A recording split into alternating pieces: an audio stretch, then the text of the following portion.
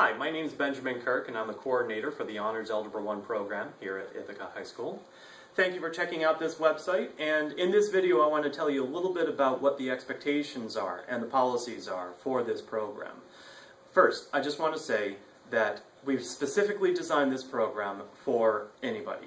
Anybody who wants to take the class for honors credit is welcome to do so.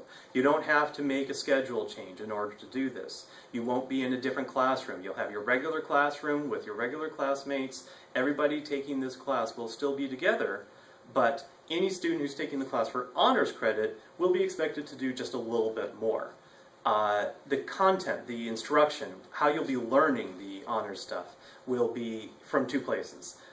Your teacher will be teaching you some of it. You will be perhaps moving to one side of the room, or your teacher will have some kind of extra notes for you to work on in class, or something like that in order to help you understand whatever honors topics there are for that particular time.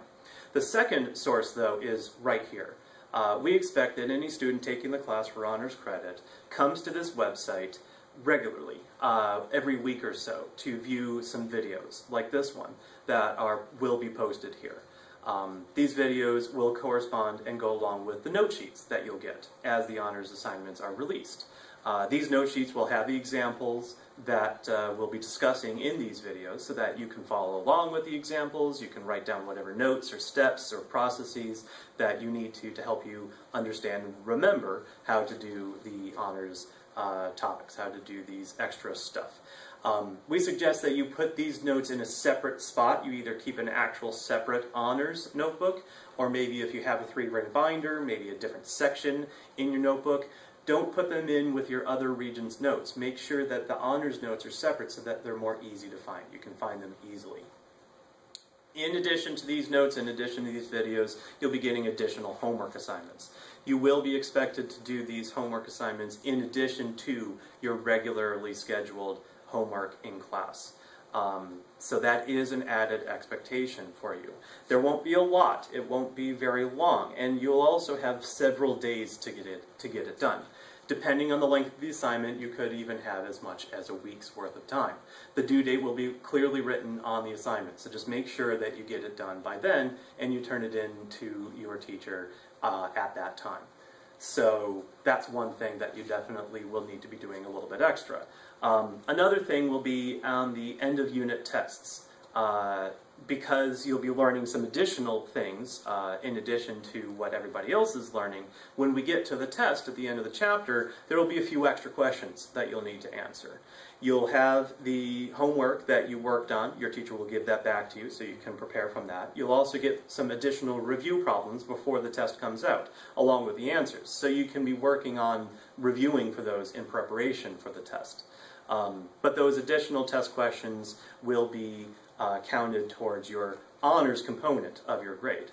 What we'll do is keep the honors assignments and the honors tests, everything like that. We'll calculate that grade separately from your regular non-honors class and your regular non-honors topics. And why we're doing that is because if you do decide that this class doesn't work out for you, if you feel like it's too much work, or it's too hard, or you just want to focus on getting the best grade that you can in preparation for next year, then you can do so. You don't have to change your schedule. Just talk to your teacher and you'll stop doing the extra homework assignments. You'll stop doing the extra test questions. You'll just stop.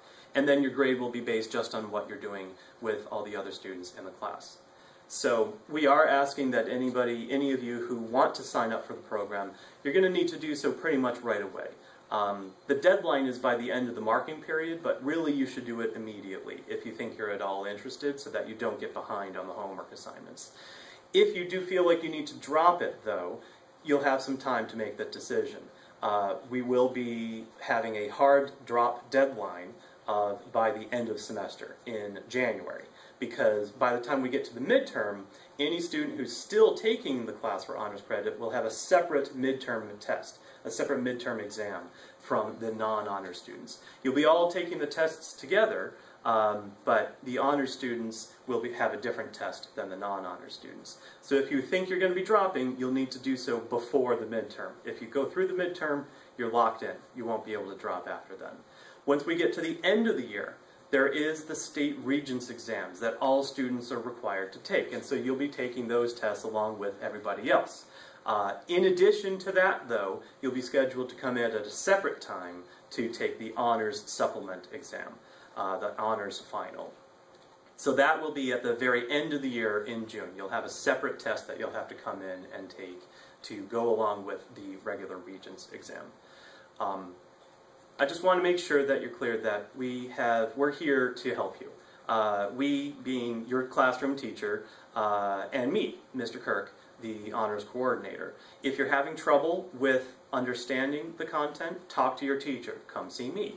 Or go to the homework help rooms during your lunch periods. There will be a math teacher there. It may not be your teacher, but certainly they'll be able to help you. So that's another place that you can go to get some extra help. If you have trouble watching the videos, or if you don't have regular internet access at home, or if your circumstances change and you can't watch the videos anymore, please let your teacher know. We can burn the videos onto DVDs, so you can watch them from anywhere on any DVD player. So please keep that in mind. If you have any problems, any technical problems with the websites, please send me an email at bkirk, B-K-I-R-K, at icsd.k12.ny.us, or talk to your teachers again. So we hope that you'll consider giving this program a try. We think it's a really great program. But again, if it doesn't work out, then that's fine. See you in class.